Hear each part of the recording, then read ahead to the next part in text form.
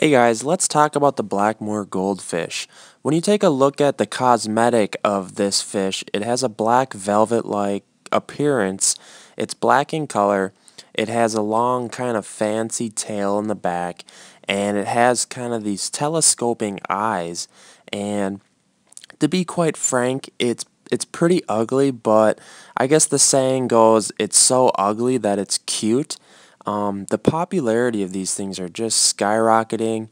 Uh, Everybody seems to love these goldfish. They're a slow-moving, fancy goldfish, and to be quite honest, I love them too. And if you guys want to join a cool Facebook group that I'm a part of, it's Goldfish Keepers. If you guys have any further questions to post, you can hit up there. Taking care of these things, it's pretty easy. Just I see some common failures that people do when taking care of goldfish, and the number one I would say is not having a big enough tank, because goldfish are super messy and they give off a big bio load just because they're constantly eating and they're giving off feces, and it raises nitrates in the water. And long story short, you're just going to want to get the biggest aquarium possible. I would say a minimum for one of these Blackmoors should be at least 30 gallons. And if you're adding more of them, it's going to be more. So the biggest failure is that people don't have big enough aquariums, and the nitrates add up in the water and they run out of oxygen and they die. The goldfish is actually the most common pet fish to have die on people.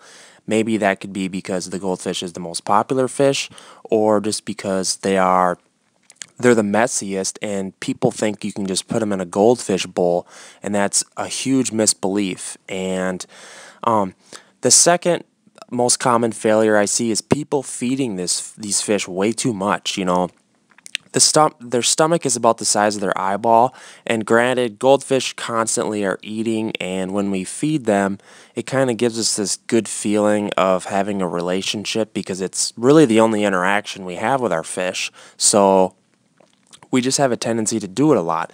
And when you overfeed the fish, the food that doesn't get eaten sinks to the bottom and it decays in your tank and raises bad levels in your water and kills oxygen for your fish. So making sure that you don't overfeed them, and a trick is that only feed them enough food to where they can eat it in a couple minutes, because that food that sinks to the bottom is just terrible on your water. So I mean, it's perfectly fine to have tank mates, but you have to add up the bio load of having more fish in your tank, you know.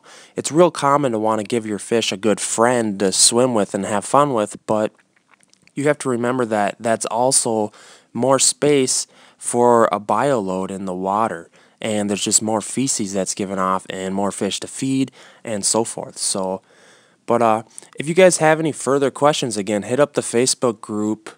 I can't even speak right now. It's called Goldfish Keepers, or else you can head over to the goldfishforum.com. I'm over there a lot.